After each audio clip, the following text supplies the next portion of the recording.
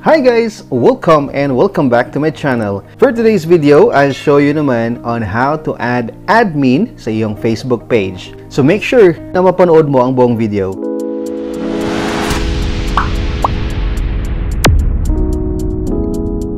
Alright, so this tutorial is updated na po guys. First thing to do, punta ka sa iyong Facebook account.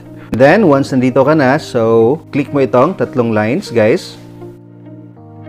And then, select the page kung saan gusto mo mag-add ng admin. Alright, so once you're here, click this one. Then, tap this one, Professional Dashboard. Then, scroll down. Hanapin mo yung Page Access. Itong Page Access guys, sa ibang page, baka nasa ibaba yung Page Access. Pero sa akin, nasa itaas. Basta hanapin mo lang yung Page Access, then click this.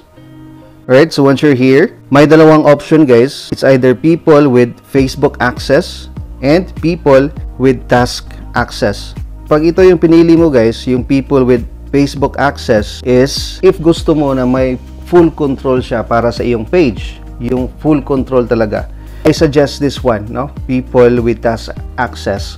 Kasi, for example, may specific task ka lang na ipapagawa sa kanya. For example, yung task niya is magpo-post lang, gagawa ng graphics at schedule yung post, or di kaya mag-reply ng mga message or comments, or depende, no? So, click this, add new.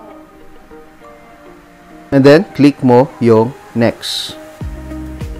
Then, you have two options. It's either search by name or email. So, after that, pili ka kung anong task na ipapagawa mo sa kanya. Meron dito guys, insights, ads, content, community activity, and messages.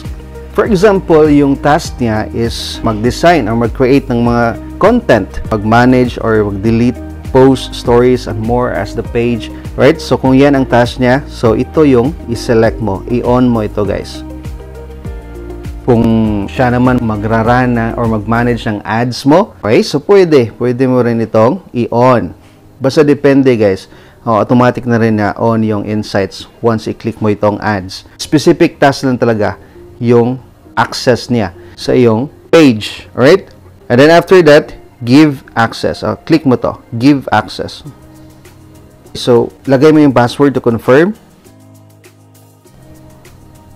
Alright, so pag ganito yung lalabas guys, something went wrong while saving your changes. Pag ganito yung lalabas, close mo lang.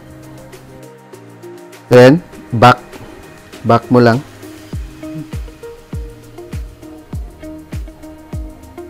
Then, check mo ulit dito.